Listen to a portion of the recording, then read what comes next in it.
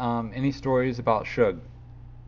Big shit. I remember one night I had a Mustang. You know, I had a candy blue Mustang with the white top. It was candy blue, the interior, customed out. And we was at the Gin and Juice video. And my car was parked down there. And Suge just came over to clown the Suge, talking about it's a nice car, wanted to see who car it was. You know what I'm saying? He's like, it was a nice car. But other than that, you know what I'm saying? Like, only real interactions I had with Suge was probably at the 662 that night. You know what I'm saying? Back then. But other than that, I would see him, you know, he'd see me around. And and then the night that the little confrontation with Warren G in the studio, when they jammed Warren G up. Yeah. Okay, you were there? I was there. Yes, sir. Okay. What happened? Can you give me a detailed story on that from your point of view? What happened? And actually, it's funny because when Styles called me the other day, I told him about that, and we was all there, and he brought all the memory. So actually, we was all at the studio. We was in the kitchen at Death Row gambling.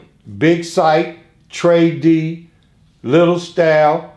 Everybody was gambling. Suge kept peeping out the door like betting 100 to people's 20s. You know what I'm saying? But it was a big dice game that day. Corrupt, Snoop, Badass, Quick to Mac, all the little youngsters, they was all in the studio. And Warren G, so the dice game was going on, and I think I went back in the studio with Snoop and him, and Trey D came, and then next, Warren G came in the studio with Richie Rich from Oakland. Yeah, they walked in, and then next thing y'all know, we sitting in there and Warren saying hi to everybody. Then Suge walks in like, Warren, let me holler at you. You know what I'm saying? So Warren's like, all right, I'll be out there. So Suge left, and Suge came back in like, Warren, let me holler at you. Then he threw his arm around his, the old Suge move, threw his arm around, let me holler at you. So they went back out there, and next thing you know, you heard the little commotion. You know, I guess they was going in on, and then Big Style jumped up and ran into the kitchen and Trey D. That's who broke all that. And they was like, no, y'all can't do him like that. Y'all can't do him like that. And yeah, I think Warren jetted out the thing, and then and Red, this is what I want to tell Red.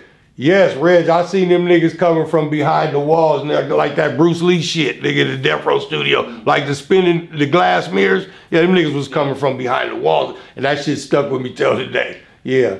So yeah, and then after that, Warren left, and as I can remember, the dice game went on. Can-Am closed. Big Sight, Trey D, Little Style, me, my homeboy Ran from IBC. We sat in the front door of Can-Am. They gambled till the sun came up. Trey D, Big Sight, Little Style. Yeah, okay. That's what happened that night. Gotcha. And did Warren G leave with his chain, or somebody got it for him? Now, he got it back, but I don't know if he got it back. But I don't know if it was Style. He said it was his uncle that got it back. But if I want to say it was Trey D and Big Style.